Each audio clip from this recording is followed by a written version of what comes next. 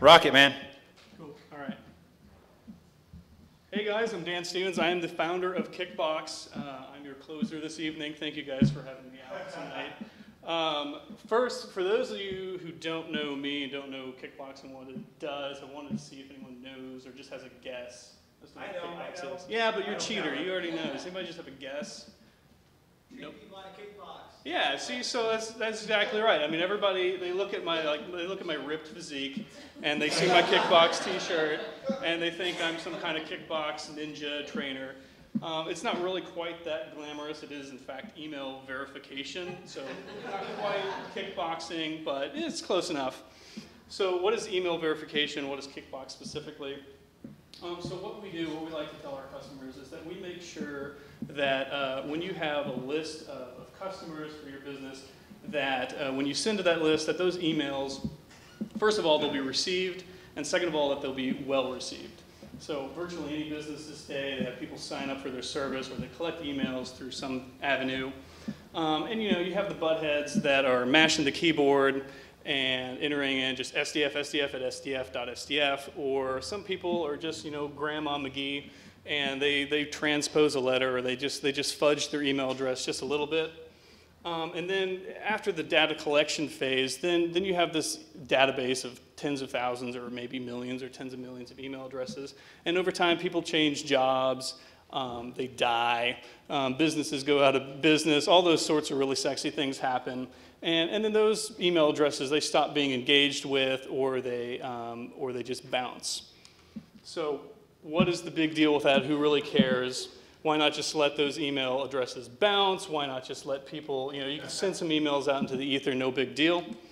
Well, these are the guys that care. These are the ISPs. They are the guys who receive the email you send, be it B2B or B2C. Virtually all the email you send is going to go through one of these guys. And when they see bounces, when they see low engagement rates, then they think you're a spammer.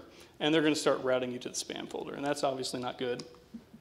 Moreover, these guys, these are the ESPs, the email service providers, and they are the ones who most often send the emails on your behalf. And they have thousands, tens of thousands, hundreds of thousands of customers, and they're putting their reputation on the line for you. So they start to see bounces, and they have to go, whoa, Nelly, we got to fire you as a customer because we can't have you drag our reputation down and have all of our thousands of customers start going into the spam folder. So, okay, cool. Kickbox helps you get into the inbox, which is great. It helps the people who send the email for you be happy with you. It helps the people who receive the email be happy with you. That's all great. What makes Kickbox so special? Well, first of all, it's kind of our foundation. My first startup, it's 10 years old now. It's still around. It is an anti-spam company, and in that time, we've invested a large sum of money and a lot of time and intellectual capital into building a geographically redundant infrastructure that has and continues to this day process millions and millions of emails every single hour. And so for our Kickbox customers, we've been able to leverage that to be able to drive very low costs for them, extremely high performance, and most importantly, we are extremely accurate because we are on the internet, we are sending and receiving emails at high rates of speed, we're known, we're liked. And more importantly, to me personally, is we are still an anti-spam organization at heart, which means we don't like spam. We've invested a lot of time and money in building anti-spam technologies into Kickbox. And basically what that means to us is we only verify permission-based email lists. So if I've given you my email address and said, hey, Mr. Company, Mrs. Company, you can email me, then that's permission-based and that's great. Other than that, you know, we kind of detect that and we like to sort of fire those customers, basically. And the reason that works well for us is, well, first of all, we have over 2,000 paying customers as of today, and we are, we've been in business for just over a year. We opened a London office in April, and now about 30% of our revenue is in the European markets. And I can't really name drop, but a lot of our customers, I mean, if you've made flight reservations recently, you've probably used Kickbox. If you've used a dating service, you've likely used Kickbox. Not the ones that help you cheat on your spouse, not those guys. Screw those guys. But many of the other dating sites, you've probably used Kickbox. Major online retailers, major food chains and things like that all use Kickbox. So we've had amazing traction. We've partnered with many of the ESPs, those are the guys that send your emails. They like us because we help their customers get into the inbox, and we also have their kind of anti-spam mojo. We're hiring developers and investors. We've closed our seed round, but we're exploring Series A. That's my time, guys. That's my company. Thank you so much.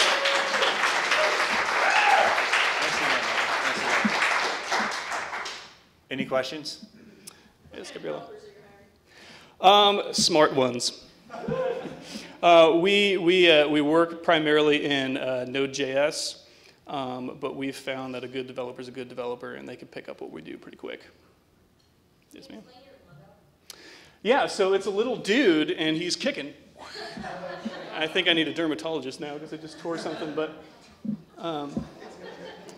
yes, sir. Do you support like uploading a batch CSV files, and then what's the model for pricing? So like Sure. list of a million email addresses. Yeah, so the question is, do we support batch lists, and what's our pricing? Yes, we do. We have two ingestion methods. One is our API, so you call the API and say, hey, is this email bueno or no bueno? And the other one is you can upload a list, or you can actually import it from your email service provider, your MailChimps, campaign monitors, things like that. And we charge per verification, so you can buy 500 verifications for $5, and we have companies that spend tens of thousands of dollars for their 50 million email list and things like that. So it's a penny. It starts at a penny, it goes way down when you have the 10, 50 million email addresses. Yeah. Bill.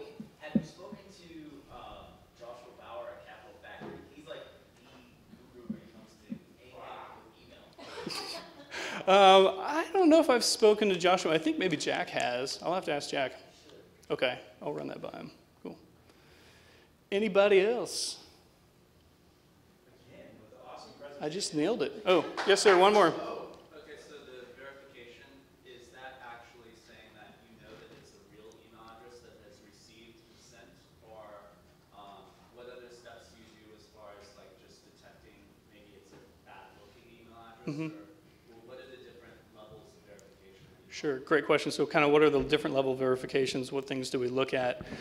So there's several things. We see an email address. We can tell, obviously, if it's a free email address like bob@gmail.com. We can tell if it's a role email address, which would be support@acme.com.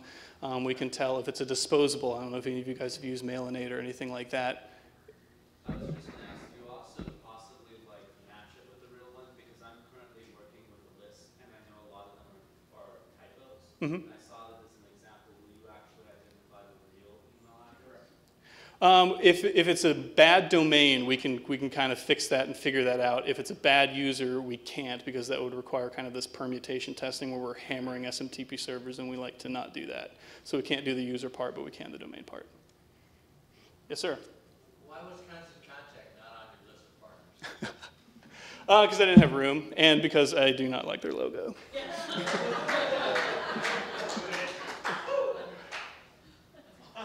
That's it. You work for Constant Contact? Let's do use them. Yeah, they're great. They're great. Good guys. All right. Awesome. Cool. Thank you guys. Thank you.